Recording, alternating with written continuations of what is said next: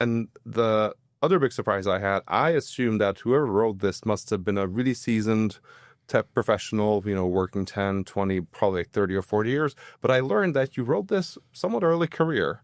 How did you write it? And why did you even come up with the idea of writing such a massive and extensive book? So I didn't start out to write a book. I started out to write an article, and I never published anything. And so I thought, I'd wanted to write, and I thought about writing all different kinds of things. And I was active as a programmer, so I thought, write about what you know.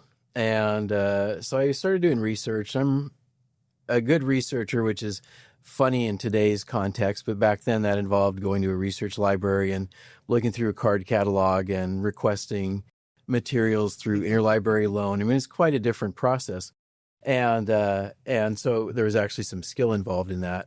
So basically I thought this book would already have been written by someone, and I wanted to see this book so that I could use it as material for an article. And so I basically just started doing research, and after reading I think I read about 80 articles and a handful of books, I convinced myself that this book didn't exist.